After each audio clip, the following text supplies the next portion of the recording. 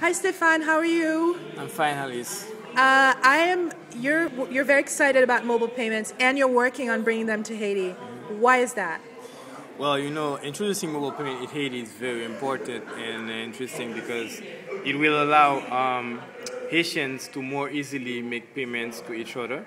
You know that in Haiti, it's very difficult to reach some areas. That means that a lot of people will be able to pay for services, and even if they are very far away from each other.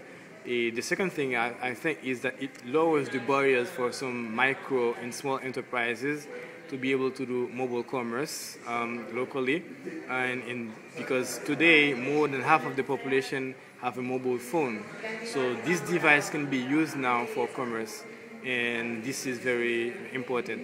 The third thing is after the earthquake, the amount of NGOs working in Haiti with cash forward programs, they have very big logistics problems to pay the people. They have to transport a large amount of cash to pay people daily, so they can use this technology now to disburse their payments more easily and more efficiently.